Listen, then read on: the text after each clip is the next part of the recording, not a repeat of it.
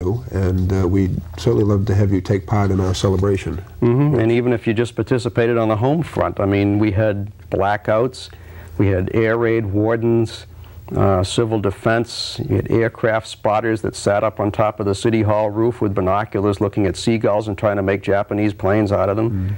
Things like that. I mean, we want to hear all these stories, so, you know, come forward with that information, because this is what's going to make this exhibit so great. And once again, when is the exhibit? The exhibit will open December 7th, and if it's a nice day that day, we plan to have a major exhibit down at Ellis Square of antique military vehicles from World War II. And if it isn't, unfortunately, that'll be canceled, but the event itself will open at Cabot House that day, rain or shine, and it will carry through for 6 months, ending June 7th, which is the anniversary of the Battle of Midway, which is the very first glimmer of hope that the United States began to see, and perhaps turning the thing around after Pearl Harbor.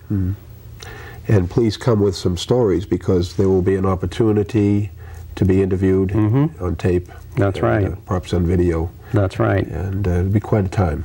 I think that you're going to hear a lot from this. I think once people realize what we're doing and the ball gets rolling, I think it's really going to mushroom and turn into a really fine event, and exploring, you know, what World War II meant to so many people. I mean, there's been really nothing like it since. I mean, it was a major conflagration that affected everything. I know in reading the newspaper clippings, it's amazing how every facet of life was somehow involved in that war. It just was a major conflagration, which the world hopefully will never see again.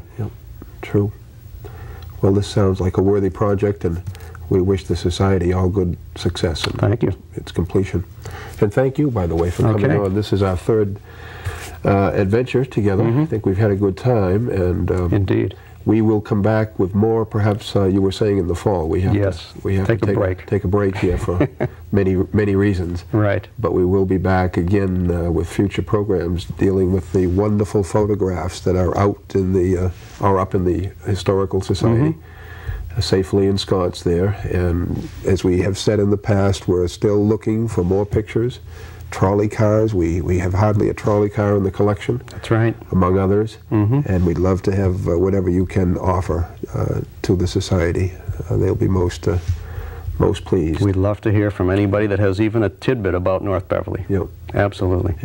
So we'll be back perhaps with you in the fall. We hope so. We will continue our Times Past series, of course, during the summer months, but we'll pick this up again in the fall and maybe get to know a little more about North Beverly. A very nice place to live and to be.